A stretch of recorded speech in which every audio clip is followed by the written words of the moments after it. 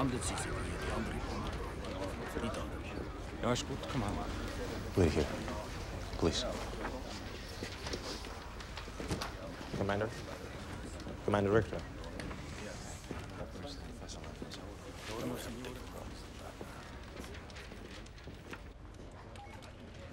Dr. Vetra. I'm Commander Richter, Comandante Principal of the Swiss Guard. Thank you for coming. Hello. Oh, Professor Langdon. Yes. What a relief the symbologist is here. This way, please, Miss Vetra. The situation has changed. We received another threat from the kidnapper. The canister was stolen from our lab around noon yesterday. The intruder killed my research partner, Silvano Pentivoglio, and mutilated him in order to bypass security. We used retinal scanners. They cut out his eye. Is that your stolen canister, Miss Vetra? Where is that camera, number 86? It's wireless. It too was stolen. It could be anywhere inside the Vatican walls. That canister contains an extremely combustible substance called antimatter. We need to locate it immediately or evacuate Vatican City. I'm quite familiar with incendiaries, Miss Vetra. I've never heard of antimatter being used as such. Well, it's never been generated in significant quantities before. It's a way of studying the origins of the universe, to try to isolate what some people call the God particle. But there are implications for energy research. God particle? What we call it isn't important.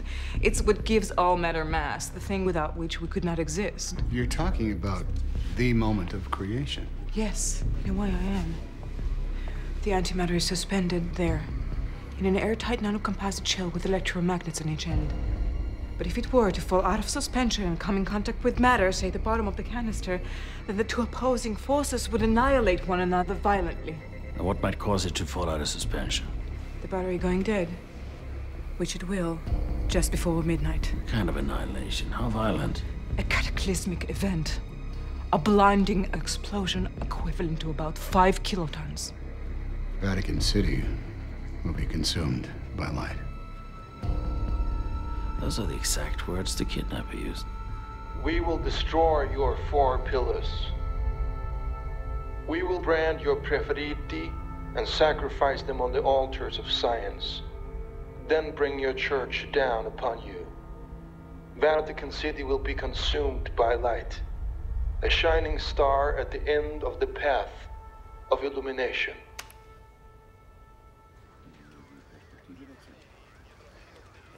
It's the ancient Illuminati threat. Destruction of Vatican City through light. 4 pillars. There's your kidnapped cardinals. You didn't tell me they were the preferiti, the favorites to be named the next pope. Play it again.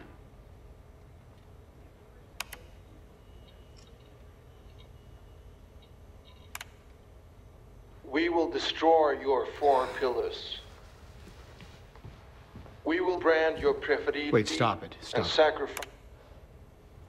Brand them. That's another Illuminati legend. This one says that there are a set of 5 brands, each one an ambigram. The first 4 are the fundamental elements of science: earth, air, fire, and water. The 5th, it's a mystery. Maybe it's this. You said they'd be killed publicly. Yes. Revenge for La Purga. La Purga? Geez, you guys don't even read your own history, do you? 1668, the church kidnapped 4 Illuminati scientists and branded each one of them on the chest with a symbol of the cross. Purged them of their sins, and they executed them. Threw their bodies out on the street as a warning to others to stop questioning church rulings on scientific matters. They radicalized them. The Purga created a darker, more violent Illuminati, one bent on retribution. And look how they intend to finally get it, using antimatter. Technology to destroy the church. Science obliterates religion. Is there any more? And sacrifice them on the altars of science. Then bring your church down upon you. Vatican City will be consumed by light, a shining star at the end of the path of illumination. Path of illumination. I need access to the Vatican archives.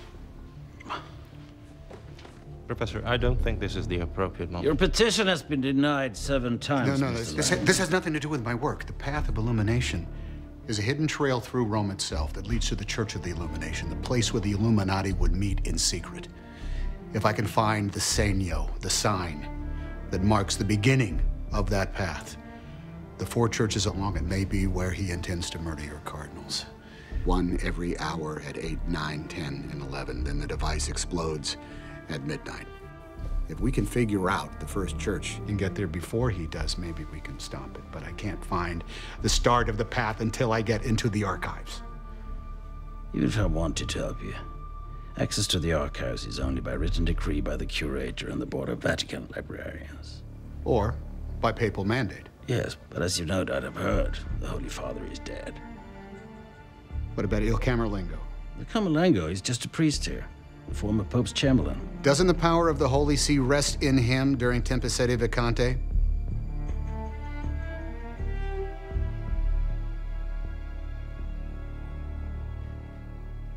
Fellas, you called me. His Holiness once told me a pope was a man torn between the real world and the divine. It seems the real world is upon us tonight. I'm familiar with Illuminati lore and the legend of the brandings. The Purga is a dark stain on this church's history. I'm not surprised this ghost has returned to haunt us.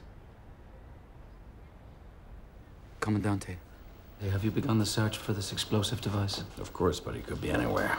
My primary concern at the moment is the safety of the cardinals. The Sistine Chapel is a fortress. As long as the cardinals are in conclave, your security concerns are at a minimum. Devote as many of your Signore, resources... if you're about to suggest a naked-eye search of the entire Vatican City, I will tell you that Commander, we do not have the people. Though I am not His Holiness, when you are addressing me, you are addressing this office. Do you understand? Yes, Father. Good. Now, you said the image on the screen was illuminated by artificial light. Might I suggest methodically cutting power to various sections of the city? When the image on the screen goes dark, you'll have a more specific idea of the camera's location. Dr. Vetra, besides yourself and your research partner, who else knew about this antimatter project?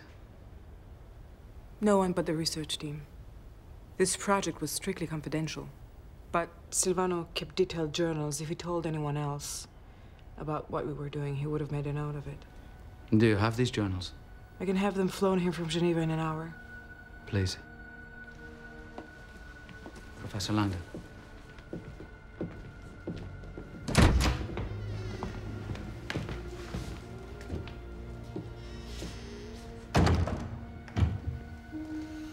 Mr. Langdon, you are correct that I may grant you access to the archives.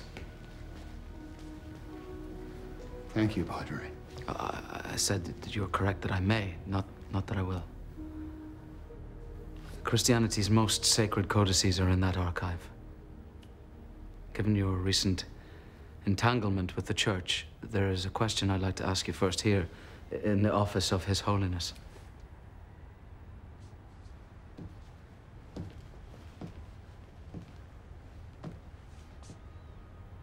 Do you believe in God, sir? Father, I simply believe that religion... I did not ask if you believe what man says about God. I asked if you believe in God. I'm an academic. My mind tells me I will never understand God. And your heart? Tells me I'm not meant to. Faith is a gift that I have yet to receive.